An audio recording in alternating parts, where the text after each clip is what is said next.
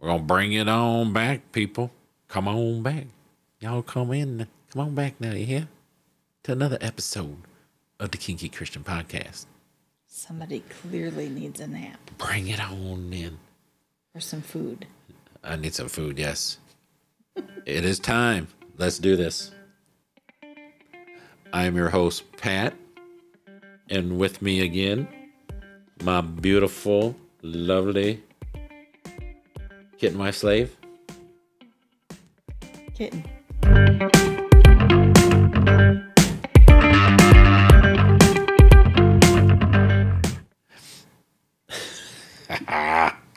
Food. We should have snack time on here, but no, that's okay. I don't want to eat in your ear. So, BDSM, power exchange, sex or not? Absolutely. That's what we're discussing. You just jump right to an answer. Okay, if you had your choice, a shower would end with a happy ending. Yes. You would go pee and want a happy ending. Yes. You'd get up and get dressed and want a happy ending. Before I got dressed. No, you'd want it before and after. Yes. Everything would end in sex. Well, duh. You should move to England. Essex. You're so punny. I know. So, is BDSM and power exchange relationships sex or not? Simple answer. It's up to you. End of episode, right? Yep. We'll talk to you later. Yep. Well, peace. We're gone. Time for dinner. Time for dinner.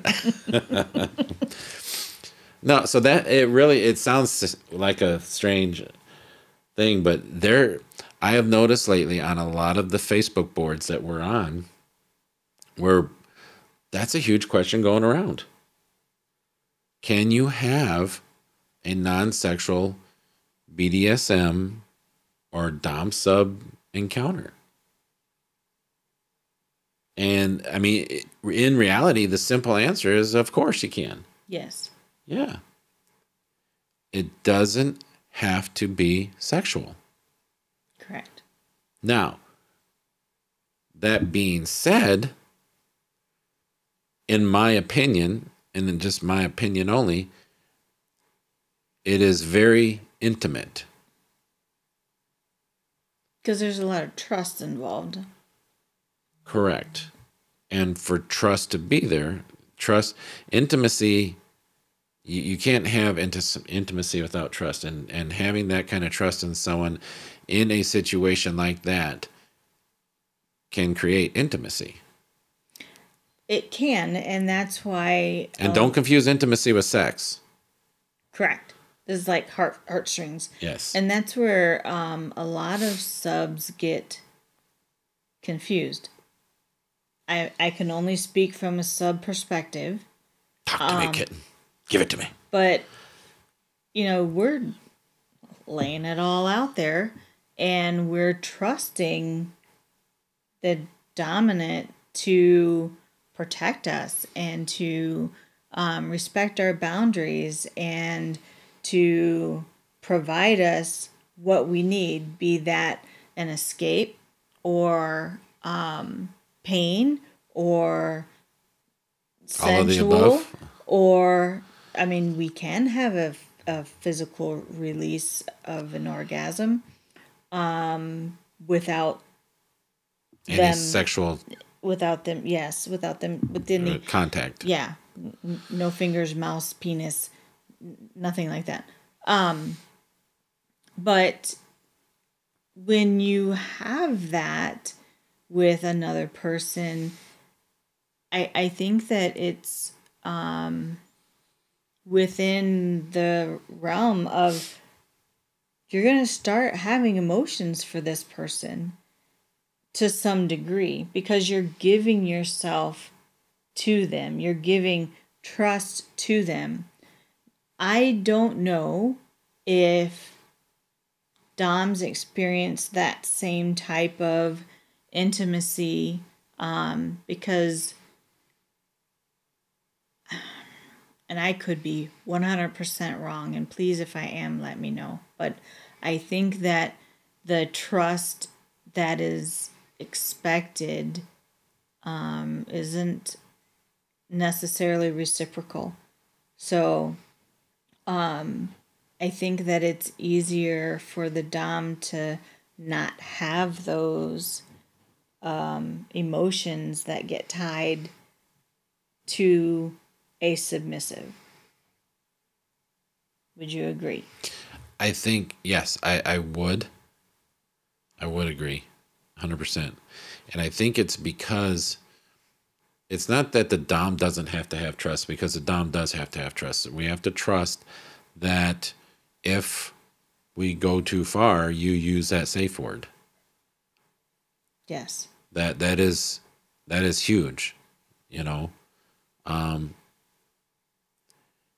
However, because of the difference in relationship, as far as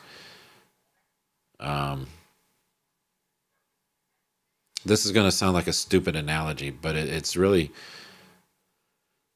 kind of similar. So like, and please don't hate me for this.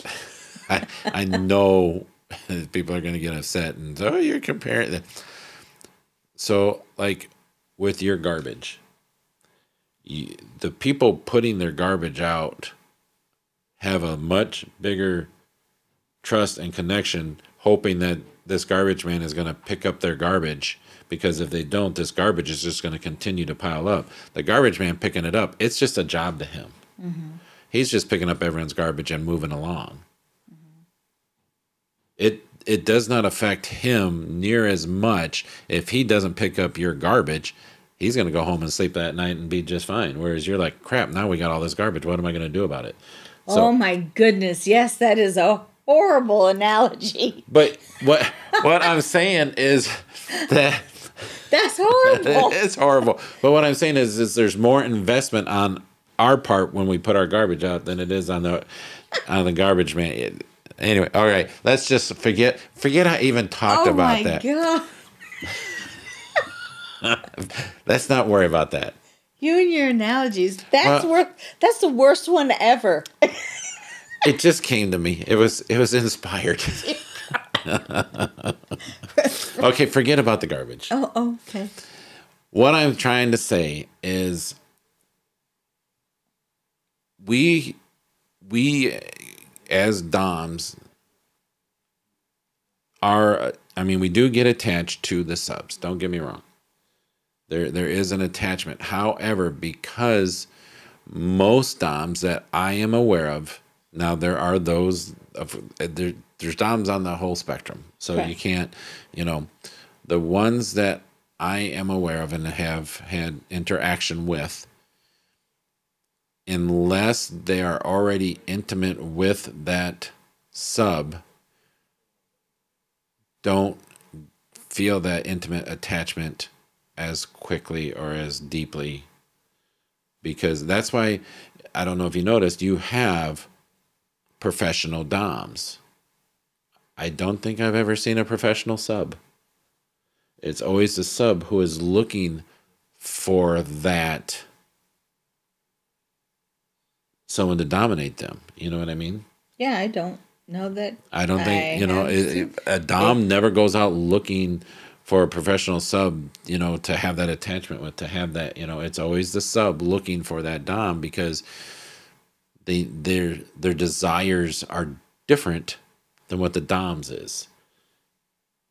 Their desire is for the pain and the release and the euphoria, and focus, the sentiment. Yeah. The DOMs are the ones who are providing a service to the sub. I mean, even in our relationship, I am providing a service to you. I mean, that is reciprocal. I understand that, but different. But I'm not getting beat. I mean, I'm not going into subspace. I'm not, you know what I mean? Right.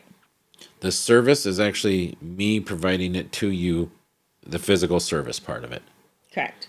right? Correct. And when we do our scenes, most of them are non-sexual. Correct. The vast majority. However, because we are already in a relationship, our relationship is sexual. Even though the scene may not be, our relationship is. Correct. So, like when people ask, can you have a scene with a dom and it not be sexual? Most of those that are asking that are ones who are seeking out. They like it would be if we were married and I was not your dom, but you needed something, and I'm like, okay, well, I can't give that to you. You can seek it out somewhere else. So you would find a professional dom just to supply that part that I cannot give to you. I can give you the sexual part, so you're not seeking the sexual part. Does that make sense? Does it have to be a professional? Well, no, just someone to give it to you. Okay. I just needed to clarify. Yeah, you would seek out just that part. Because there's no sex involved. Now, from a Christian standpoint. Oh, I'm not saying we would do that. To me, from a Christian standpoint, you are now stepping outside the marriage in an intimate way. Even if you allow it as the husband. Correct. Because it's not about what I allow, it's about what God allows. But if there's no sex involved and there's still intimacy involved. It kind of runs along the same line as when Jesus said, if you even look at someone with lust in your heart, you've already cheated in your heart. Okay. For instance, when we had our troubles in the online affair and that, there was no physical sex involved. Okay. Same principle applies. So in a Christian relationship, my opinion from my education, what I've read on the Bible and everything, you should not seek that out outside the marriage. From a Christian standpoint, and I am Christian, and you're Christian, And this is a Christian podcast. This is a Christian podcast. So, I mean, it should be addressed. Yeah. So from a Christian standpoint, you should not seek it outside the marriage. If you are single and you do not want to have sex with somebody, but you would like this part of your life, because for some people, it's not, when we do our scenes, they're not sexual. And half the time, I know there are times when you're like, oh yeah, I was throbbing and, but half the time it doesn't even get sexual for you. No. It's just that release. It's really not, I'm going to use a better analogy for you, hopefully. It's not much different than going to a massage therapist and them just giving you that massage that your body needed. Because as a sub, you have told me numerous times, your body needs this. It's like a chiropractic adjustment, or a tooth cleaning, or a visit to your therapist. You need certain things, and it's not that your body is desiring the sex part of it. It just needs that beating.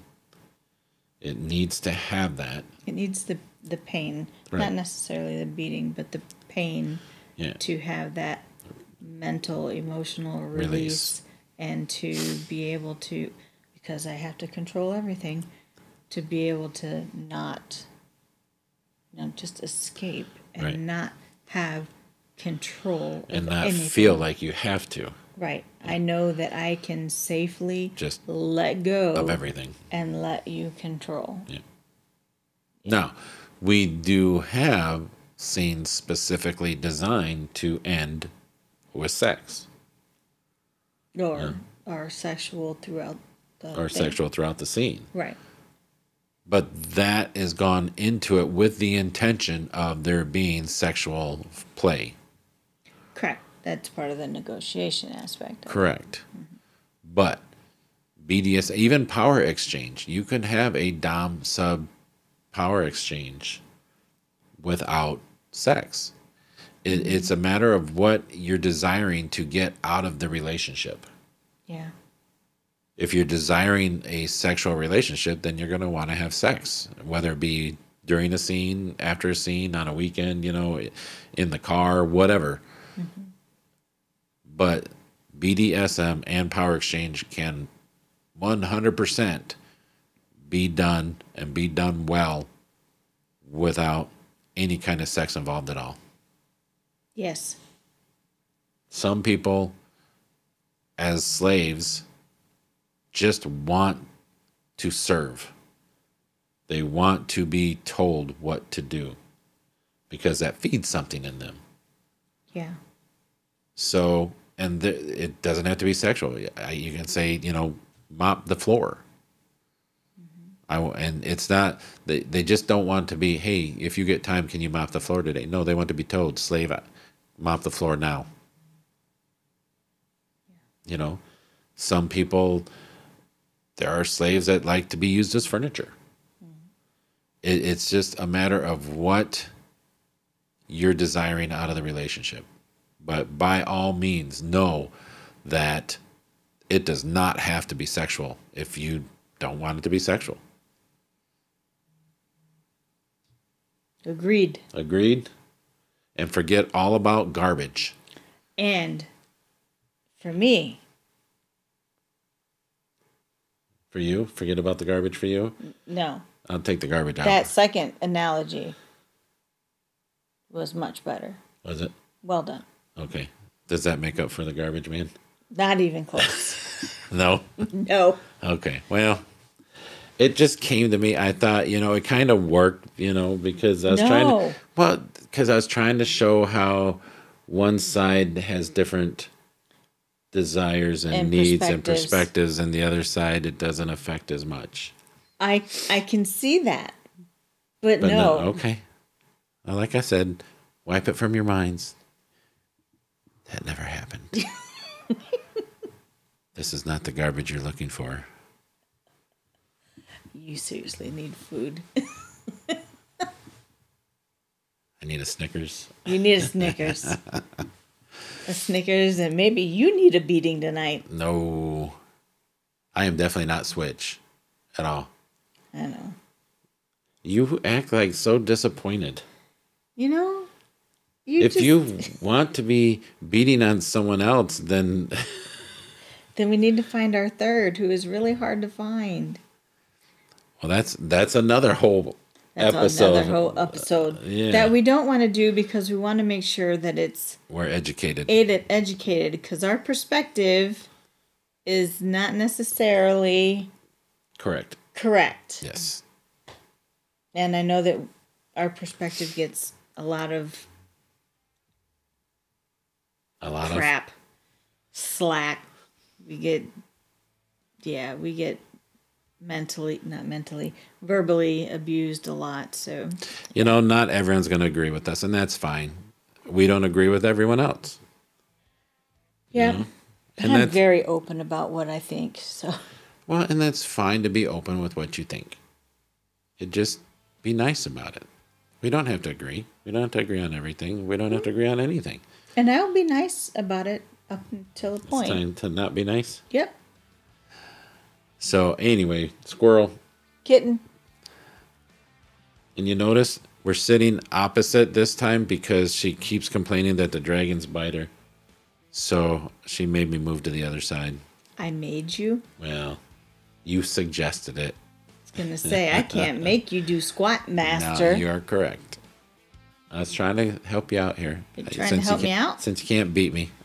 Oh, I mean, I can. Every time we get a new toy. You get to try it. I get to try it. Yeah. So, I think we need to go shopping. No. Oh, dang it. So, anyway. Sexual or not? Yes. Yes, it's sexual and it's not. Do it how you want to do it. So until next time, take care of yourselves, each other, and God bless. Say goodbye, kitten. Goodbye, kitten. Gonna keep doing that, aren't you? I am. Okay.